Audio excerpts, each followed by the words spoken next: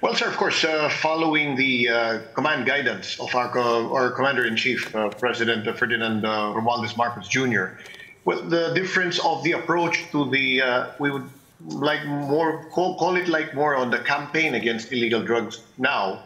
Of course, the three-point approach would be the mapping and prevention, cure, and enforcement.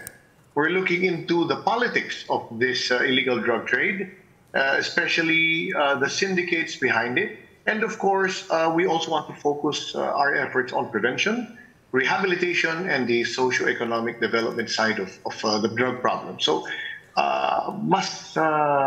kumbaga po mas may tuon na rin po ang angulo sa part ng interventions for the victims of the illegal drug trade. Okay, na very quickly po, your reaction to Senator Bato de la Rosa saying that since President Duterte's term ended, parang nagbalikan daw ang droga sa mga back in the streets. Your reaction, is that a fair and accurate portrayal of what is happening now and what has happened since the change in government? Well, sir, we respect the opinion of the Honorable Senator, especially the fact that he's a former chief of the Philippine National Police. But at the same time, of course, in close tandem with the organization which he used to lead and other law enforcement agencies, PDEA assures the public that we will remain on top of the situation and do our best to control it and reassure the public that the streets will remain safe, notwithstanding these recent incidents, of course, which are all unfortunate, sir, definitely. Sir, you're looking at the political side of this drug trade. Would you link this with any of the killings and the shootings recently? How far does it go, as you know, right now? Well, the investigations on these incidents are being spearheaded by another law enforcement agency, particularly either the Philippine National Police or the NBI. So, as far as PDEA is concerned, we are focused on the main mandate of the agency, which is, of course, being the lead in the national anti-drug campaign. We will rather focus our efforts on the intensification of the conduct of intelligence-driven and high-impact operations, leading to the arrest of the members of the top tier or the top level of the drug syndicates, as ordered by the President. And, of course, with the enhancement as well of our interagency collaboration to strengthen border control so that we can prevent drug smuggling. But again, we're not discounting any angle pertaining to the illegal drug trade in regard to these recent unfortunate incidents. There's one indicator, particularly that which happened to the Honorable Governor of Lanao del Sur. I believe there was an angle that was brought out pertaining to the illegal drug trade in relation to that. Again, this is still under investigation. Hey, sir, you mentioned prevention, cure, enforcement, as well as rehabilitation. But in terms of operations-wise, how different will PDEA's approach be when dealing with the drug syndicates and not the street-level dealers?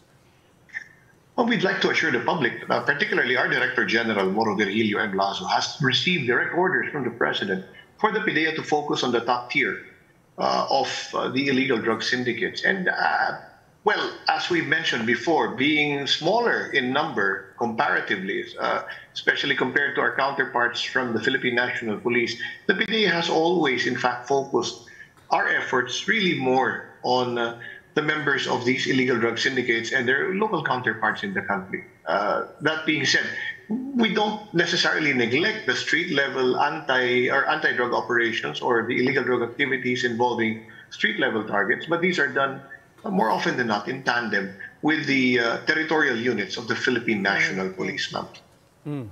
Sir, we want to also help monitor the success or gaps or failures or shortcomings of this war on drugs.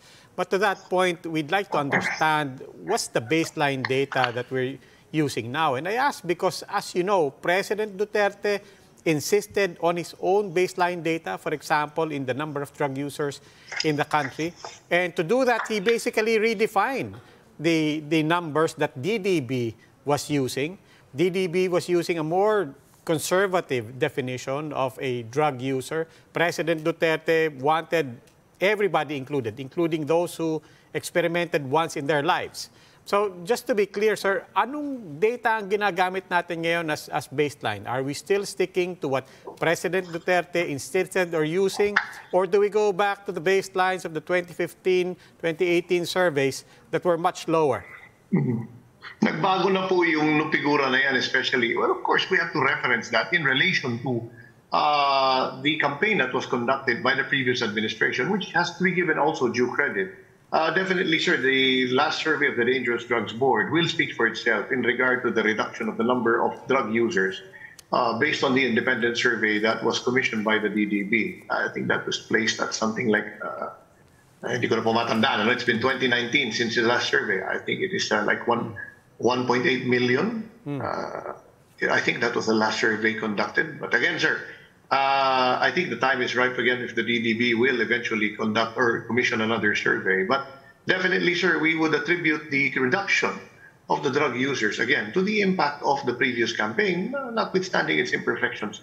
Ano naman po yan? I'm sure it has its merits. So, and well, nakikita naman po yan in regard also to the interventions given to the certain individuals who were either drug users, who were eventually brought to the proper intervention through either community-based drug rehabilitation programs spearheaded by the DILG, or we have either the outpatient or the inpatient interventions facilitated by the Department of Health. And then again, we also have the interventions given to the offenders of classified as offenders who were enticed to join the illegal drug trade for lack of any viable means of livelihood. And these are given different interventions through either the Balay Silangan or what its predecessor, the Bahay Pagbabago, and the other intervention programs given by either the public sector or even the church in order to help them come back or bounce back from the illegal drug trade or from being victims of the illegal drug trade.